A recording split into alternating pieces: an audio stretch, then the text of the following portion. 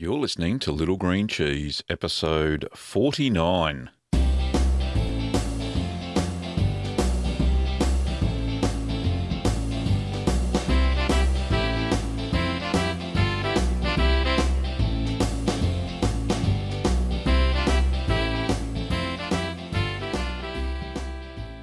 Well, welcome back. I'm Gavin Weber, and this podcast is where you can learn about cheese making at home.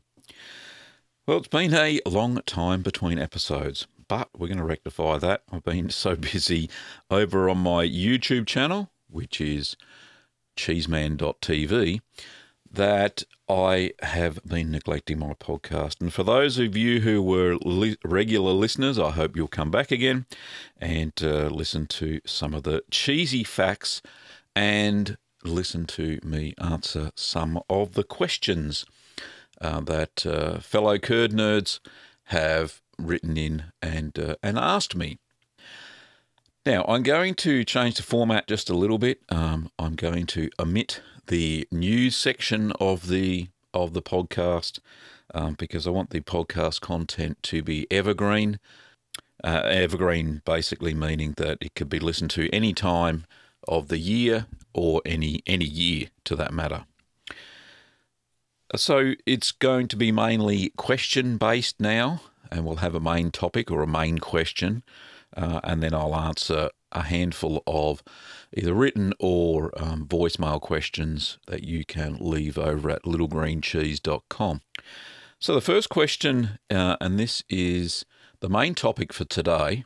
The question's from Margie Ahern, who I had the pleasure of teaching a cheese-making course. She flew all the way down from Queensland. She happened to be a student on my beginner's cheese-making course. So here's a question. Hi, Gavin. I love your tutorials. My raw milk is goat's milk. I tried the chili queso fresco today. The curd came together very quickly, so I didn't need to cook it for a second time. I have it under a weighted press now, so we'll see what another 48 hours brings. I have ended up with 3 litres of whey, so we'll try a half recipe of whey ricotta. Do you have any advice regarding goat's milk cheeses? Well, I do, Margaret. I've been doing some research. Even though I don't have any goats myself, I thought that the listeners would appreciate the some facts about different types of milk. Now, here in Australia, it's difficult to get your hands on commercial goat's milk. And by commercial goat's milk, I mean that's been processed by a dairy or a combination of dairies. There seem to be a lot of small flock goat herds around, and it seems like a lot of people also have, 1 or 2 milking goats. So let's talk about the differences between cows, goats, and sheep's milk, because I know a few of you out there do have milking sheep, and you often ask, how do I convert the recipes that I have in my book, Keep Calm and Make Cheese, or any other cheese-making book for that matter, that mainly stipulate cow's milk for their recipes.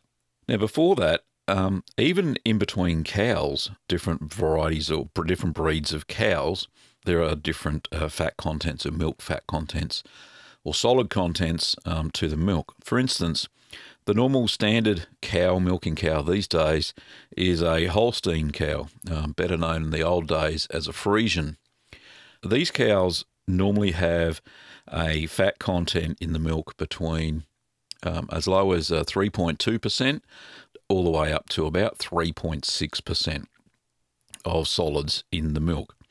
Compare that to, say, a Swiss brown or a Jersey cow. They normally have a milk fat content of about 5.5, massive amount of solids in their milk.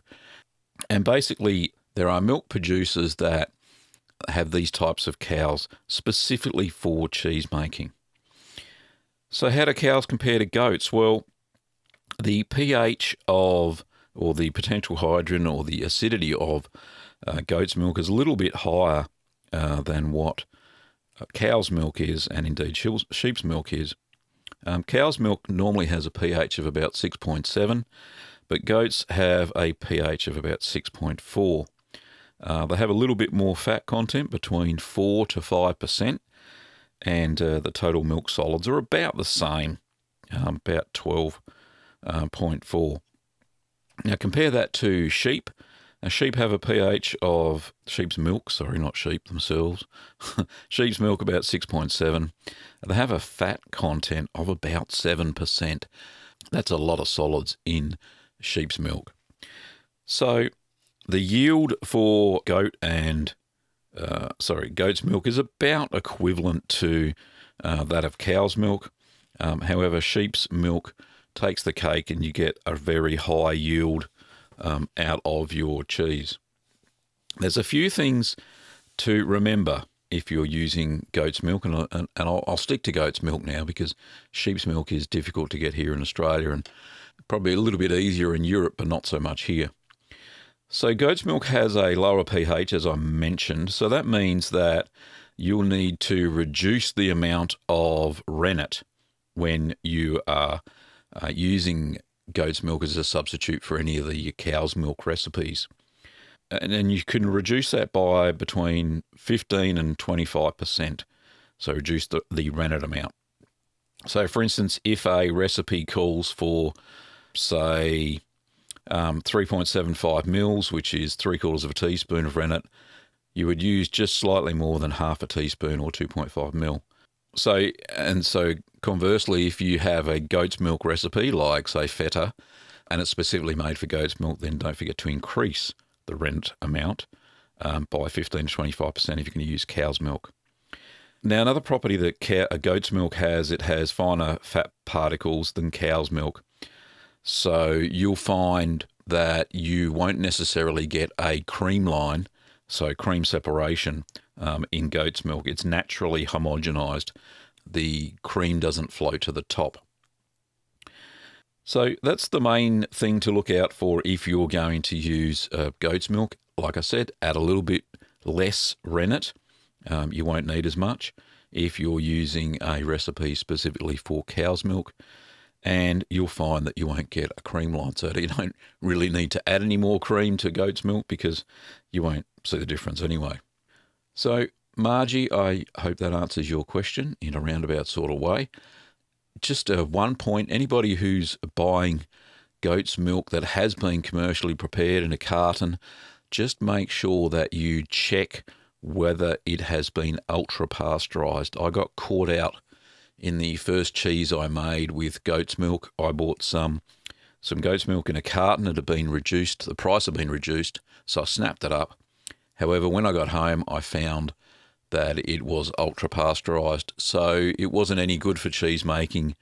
Anyway, I made some very nice goat's milk ricotta out of it, but I couldn't get it to set a curd. So just be aware of that in the region that you're in. So on with some other questions. So that was the main one. We talked about goat's milk. Let's hit the emails and find some more. Sandra asks, what's the point of sterilising all of your equipment if the container or the spoons or your hands or anything else that you scrape the cheese with has not been sanitised? Can't those all be contributors to bad bacteria?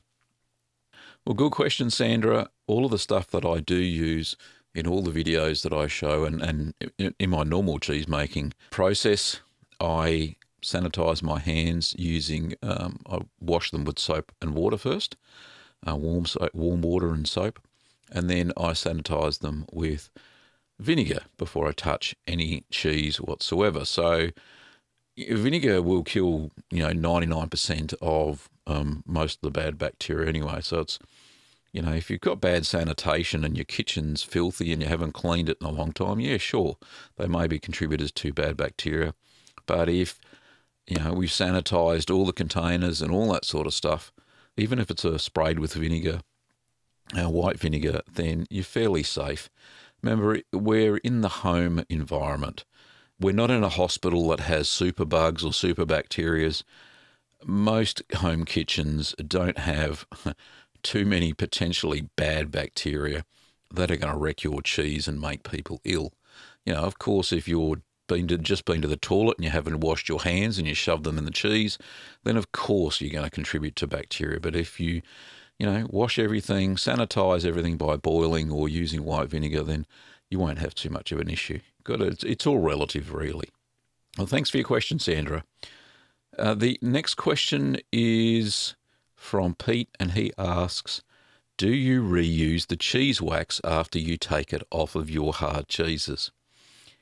Well, Pete, yes, I do. Basically, what I do with the cheese wax I've taken off of the cheese, I rinse it off in hot water. It doesn't actually melt the cheese wax, but I'll rinse it off in hot water, and with a clean cloth, and try and get, if there's any cheese bits or what have you in the wax, then I get that off.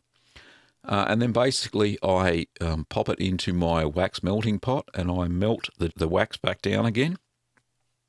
And I just make sure that if there are any bacteria or unwanted yeasts, I heat the wax up to 90 degrees Celsius.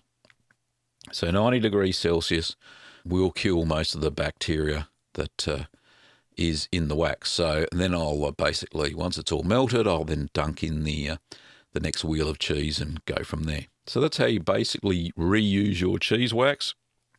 It's a recycling at its ultimate. It's a very good way pardon the pun, very good way to use your cheese wax to last a very long time. In fact, the first 1 kilo of cheese wax I ever bought is still in use after all these years, and I've been making cheese since 2009.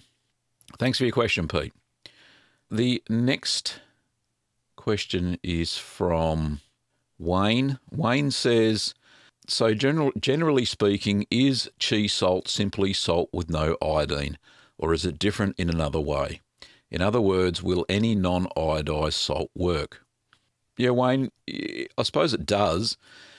Cheese salt is coarse-grained salt with no iodine. You've got that right, no problems at all. However, there are so many different types of non-iodized salt on the market now. And remembering that we normally measure our cheese salt by volume using a tablespoon or a teaspoon, you've got to make sure that some of the newer salts, and I know there's flaky sea salt, which is very light indeed. You just about have to double the amount of salt if you're going to use that in, say, milling it into a cheddar or something like that. And the reason I know this is because I was making a batch of brine the other day. So I was using just table salt, non-iodized table salt that had an anti-caking agent in it. But for brine, it doesn't really matter. And it took, the volume of salt was, the weight of the salt was 450 grams to 2 litres of water, and that gets you a saturated brine of about 18%. However, I had run out of normal table salt, a non-iodized table salt, and the volume of salt that I had to put in, I was using flaky sea salt, was nearly twice that of what normal table salt was. So yes, you've got to make sure that the weight of the salt is equivalent to, a decent size. So we're talking about, I'm just trying to think of the dairy salt or the cheese salt that I've got. It's about 2 millimetre, the size of the cubes of the salt. So fairly large cubes of salt, crystals of salt. And so when they're sitting on the surface of the cheese, that they do draw out a heck of a lot more whey than really fine crystal or that flaky sea salt. So simple answer is yes, cheese salt, and you can use any non-iodized salt, but just make sure that it does have big crystals. Okay, the next question, which is the last question, is from Doug, and Doug said, I've been using a Junket brand rennet tablet. The box on their website has no information regarding IMCU rating, which is International Milk Coagulating Unit rating. He's going to call them tomorrow. He's having issues getting his curd to set. So the reason is Junket tablets are not the same as cheese-making rennet. Junket tablets, for those who don't know, are tablets where you make custard, or you turn milk into a custardy consistency just by setting it and then putting it in the fridge. It does have rennet in it, but it has such a minute amount that I wouldn't use it for cheese making. You'd be lucky if you could make cream cheese out of it. I know when you make cream cheese, you only add, a few, I think it's about 4 drops of rennet. So that'd be about the only cheese you could probably make out of it. The IMCU for a junket tablet is about 5, whereas the normal cheese making rennet that I use has an IMCU of about 190 to about 200. So you can see the difference there, and that's probably why you're not getting any curd set at all, or it just turns into custard. So yeah, don't use junket brand rennet tablets. They're for making junket, not for making cheese. So go and find a cheese making supplier similar to the one we run at Little Green Workshops, and check out, get some either rennet tablets or some liquid rennet. Thanks for your question, Doug. Okay, that's all the questions we've got. Like I said, I was going to keep the episode short, focus on one single topic, and answer a few questions. So if you like what you heard so far, I'm going to be producing quite a few of these episodes throughout the weeks, and we're going to release one a week. And don't forget that you can leave an iTunes review if you're listening via iTunes, or don't forget you can leave a comment on the episode post on littlegreencheese.com. Now, for upcoming workshop dates, you can find these over at littlegreenworkshops.com.au. You can also find copies of my ebook, Keep Calm and Make Cheese, a beginner's guide to cheese making at home, at most ebook retailers, and I sell it globally at littlegreencheese.com. You can also find all of my cheese making video tutorials over at cheeseman.tv. Yes, that's cheeseman.tv, and that'll whisk you away to my YouTube channel. Thanks for listening, curd nerds, and stay tuned for the next episode of the Little Green Cheese podcast. During this podcast, you heard royalty-free music by Kevin MacLeod. I played Malt Shop Bop and Call to the Dairy Cows.